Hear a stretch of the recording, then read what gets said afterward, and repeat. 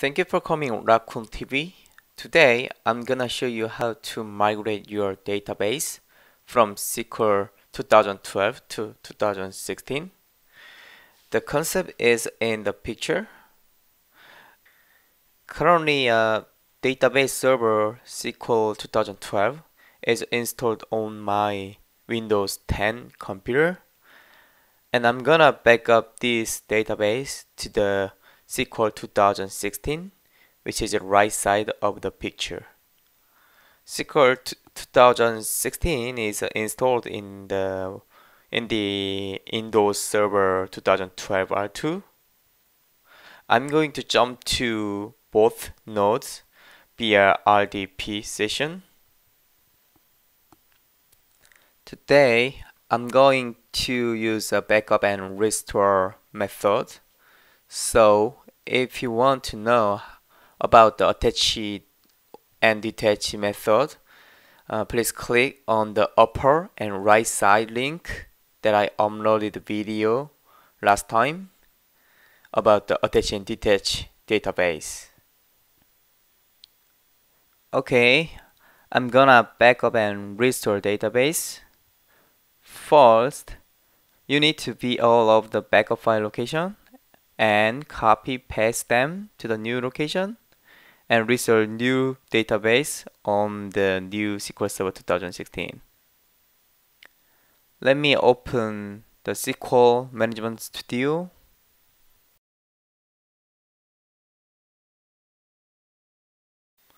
And I'm going to log in with the SQL Server ID and password. Click Databases. If the database instance is offline, then it's not able to back up. It will be gray out. So you need to make it online. So bring online, and then one more right click and task and backup. Then you can see this window. You just make sure database name and full backup. The backup type should be full, and backup component should be databases, and then be all of the save location. Then click OK. Click OK one more, and then exit out to find backup files. The default backup file location is under C, under program files, and Microsoft SQL Server and MS SQL 11, MS SQL Server, and MS SQL, and backup folder. Click it, and you can see task.bak. You make sure the expansion name is BAK, and then you need to configure the permission configuration. So grant it for everyone permission. Add, and then select and type down everyone, check name, and OK. And then check the full control and OK. Then you can see everyone can edit or copy this file. So now what I'm gonna do is go back to the Management Studio and right click Test Engine and Task and take offline and check box. No, hit OK. If don't make it take offline, then the backup file is not gonna be copy and paste. Then I'm gonna go Windows Server 2012, which has the SQL 2016, and open up the Management Studio tool here. I already opened up the management tool before, and I also made the same database instance name is test. But one more step we need to do before restore.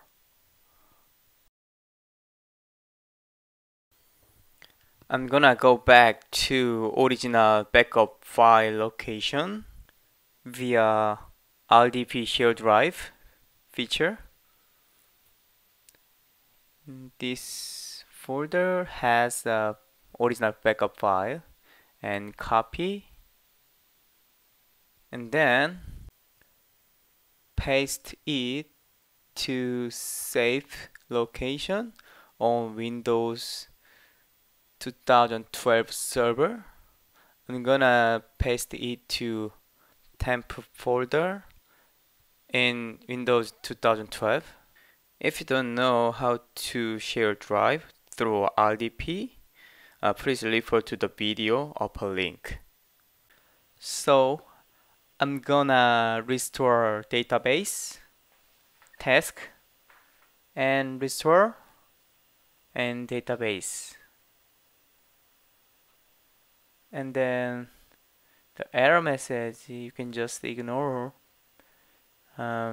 Click on device and triple dot add and find out the saved location under C temp folder, then test backup file.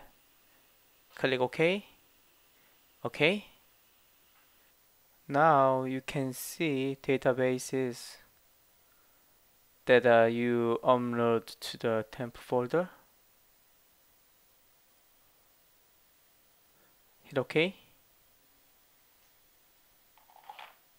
Then the success message you can see, and let's take a look. Any value. Here you can see database information, but also in previous SQL server, which is SQL 2012. So far, I've used the backup and restore with the database. Here is another option that you can restore database with a file or file group. Almost the same as the last steps. On the database instance, and right click, task, restore, and we just use the database option at here before, but at this time let me show you using the file and file group option. Right this, click, and here we are gonna select the existing database name and same source file.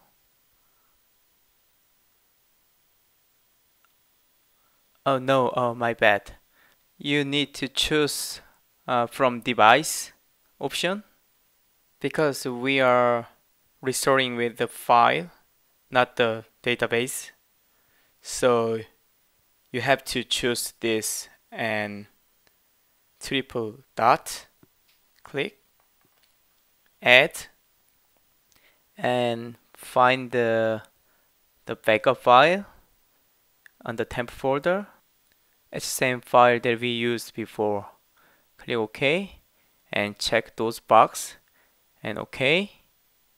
And you make sure check the overwrite box because you're gonna overwrite backup file on current existing database on management tool. Click OK. Finally, you completed the restore backup file on existing database. It has been override on here. Okay, today I showed you how to migrate SQL database using the backup and restore method, and resolution about error messages when you move your backup file from existing server to new server. If you wonder what about SQL installation, click right side video. If you wonder what about SQL database migration using attach and detach, please click left side video. If this video helped today, please click the subscribe in the middle. Thank you today and see you later.